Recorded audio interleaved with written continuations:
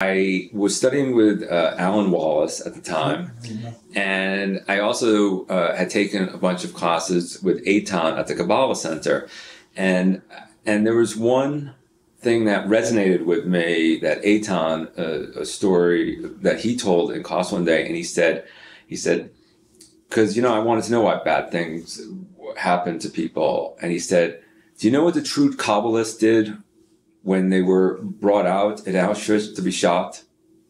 He said they danced. They danced to thank God for giving them hatred to overcome. So that understanding of that type of God, I found very interesting, just like I told the story about His Holiness the Dalai Lama. And I want to stress that I do not consider Buddhism to be a religion. There are people who follow the Dharma. It's a prescription to alleviate suffering. And there's people who do not follow the Dharma, but there's no such thing as a Buddhist in my understanding. So for me, when I was at UCSB, Alan Wallace was studying, he has a degree from Stanford University in physics, and he has been translator for His Holiness Dalai Lama for a long time. And during the summer, Eitan had told me that there are levels of reality, and that the word in Hebrew is tikkun, which is correction. And then it's similar in Sanskrit to karma. So basically, Eitan had explained to me that the better you act, you bounce up to different levels of reality. There are infinite levels of reality happening right now. There's a level of reality where I walk out this door and an elephant falls from the sky and kills me, right? It's not highly probable, but that is a reality that exists right there. And we can only see through our five senses this plane of reality. And so Eitan had told me about these levels of reality, and that kind of made sense to me for some reason. And then when I went to UCSB and studied with Alan Wallace, he had talked about probability waves and collapsing and physics. And that's why I told in that story about hearing voices or why my life was meaningful, because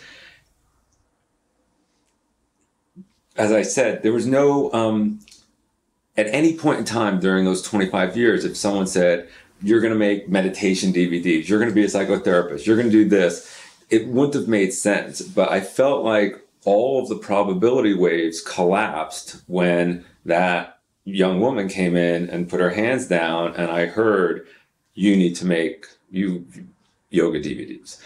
And by the same token, I ask musicians all the time, where do songs come from? And I truly believe,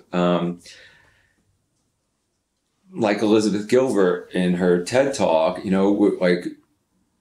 we're conduits. I receive bits and pieces of things, and I scribble them down, and I don't know what they mean. And I don't know where they come from, and I'm just kind of startled, like, wow, that's a interesting title, or wow, that's a thing, and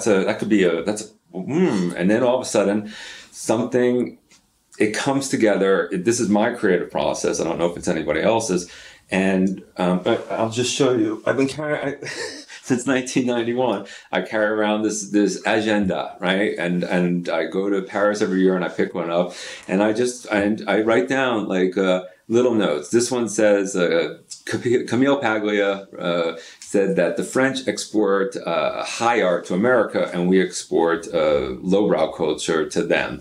And then, I just have these little things, and that I remember, and then all of a sudden they form something, and then I look at it, and I do that thing that all writers do. I'm like, oh my God, this, I'm a fucking genius. And this is amazing. I'm the next Shakespeare. And then 2 minutes later, I look at it, I was like, this is shit. You're an idiot. And then I like kind of want to hit the delete button, but I don't. And then I just leave it there. And at some point in time, I'm like, oh, that's the clay. And just what Michelangelo said about the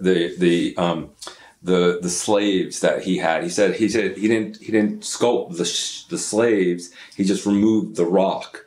So it's the same thing for me. I look at this blob of words on my computer or written here, and I start to look at it, and I'm like,